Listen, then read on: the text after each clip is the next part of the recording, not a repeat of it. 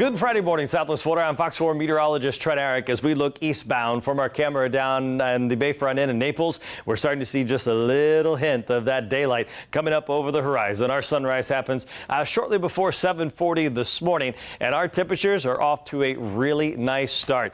A little bit warmer than where we were at this time 24 hours ago, but still a couple upper 50s on the map along State Road 29 between LaBelle and Immokalee, and along the coast, 63 Fort Myers, 64 in the Cape. And as we go throughout the afternoon, we're going to warm up nicely, but you can see that change here early, especially for Lee, Charlotte, and DeSoto County, about a 4 to 3 degree jump, and running pretty much even from Immokalee all the way towards Clewiston. Now, the dew point value is still really comfortable as well. We're in the low to mid 50s, but the humidity is going to start creeping back up a bit as we go through the weekend. And this afternoon, with that east-northeasterly breeze, we'll sit right around 84 degrees, a little warmer in the southern parts of Collier. That reading is just one above our average, which is down to 83 here today. Overnight, we'll go in the mid to upper 60s, and you can see how that stacks up with the almanac, just a touch above average. And boy, last year, November got off to a really hot start. Every day so far this month, the record has been last year. Today, the record was 91, record low on the flip side,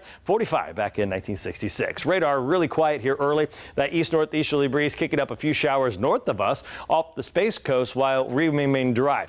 The breeze will continue today east-northeast, 15 miles per hour. We'll see the gusts in the 20s, and notice there is just not enough moisture to support any type of fast-moving showers. So we'll stay breezy and dry, and currently the wind is less than 10 miles per hour, and the gusts not an issue yet, but between 10 and lunchtime, we'll start to see the winds pick up. The forecast calls for those sustained winds to be near 15 and those gusts 20 to 25 miles per hour here as we're going to wrap up the work week here a little on the breezy side. Cool air across the eastern half of the U.S., and then there's central and south Florida. 52 Jacksonville, 76 in Miami. Really warm stuff over on the East Coast as that wind picks up the warmth of the Gulf Stream and acts like a heater overnight, and that's typically a cooler morning for us. Well, as this high pressure ridge and front do a battle here over the next couple of days, it will keep the breeze up, and a little more moisture starts to work in here on Saturday. That will allow for a little higher humidity, but by Sunday and especially overnight into Monday, we'll get another reinforcing shot